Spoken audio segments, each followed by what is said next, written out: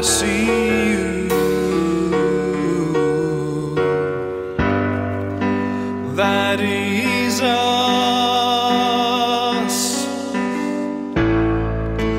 This is Europe. We live together in Europe. We live together as one. We stand beside each other, side by side. We live together in Europe. We live together as one. We stand beside each other, side by side. You go. You sing songs. You got it. I sing songs.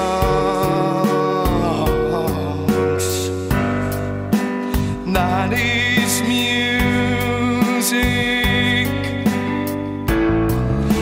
Music is Europe.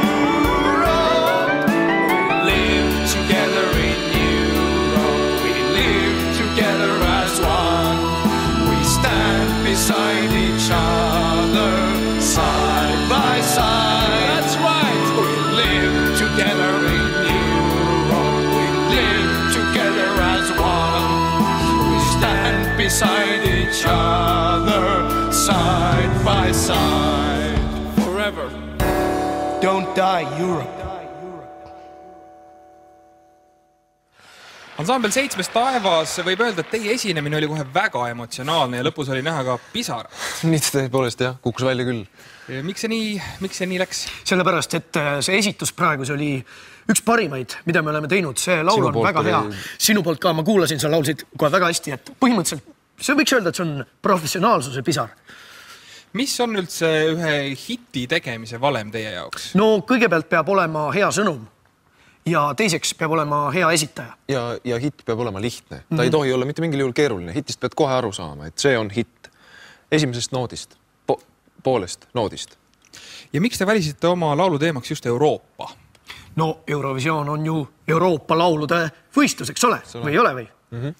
Ja tegelikult käibki ju praegu välismaa foorumites suur diskussioon, et teie laulu peetakse favoriidiks. Nii on, jah. Kuidas siis nii läinud on koguni?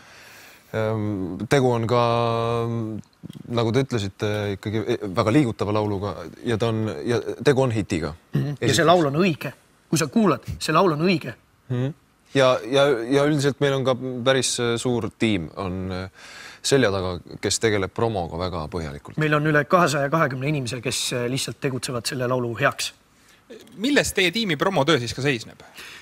No meie inimesed käivad mööda tänavaid, jagavad lendlehti, laulavad meie laulu inimestele ette nõimisevad, ütleme, et tegelikult ainuõigus seda laulda on siiski meil. Ja lisaks on meil veel tulemas ka üks päris suur üritus. Räägid äkki? Üks väga suur kontsert vahetult enne Eurovisiooni ja see saab toimuma Aafrikas. Miks Aafrikas? Sest Aafrika on riik, kus elab palju ütleme nõrgemaid inimesi. Just, ja nemad tahavad ka saada osa meie sõnumist. Ilust. Just. Ja me kutsume nad kontserdile. Ja nad saavad tasuta tulla. Jah, neid on tohutu palju. Ja siis pärast me lihtsalt palume tungivalt vägagi neil helistada meie laulu poolt. Ometi läks niimoodi, et tegelikult täpselt sama lauluga osalesite ka Läti eurolaulu konkursil, aga jäite seal viimaseks. See ei olnud päris see lugu. Tähendab jah, üks sõna oli teistmoodi, see oli üks teine lugu. See ei olnud see lugu. Lätis oli üks sõna teistmoodi. Mis sõna? Europe oli syrup. Miks nii? Sassi läks.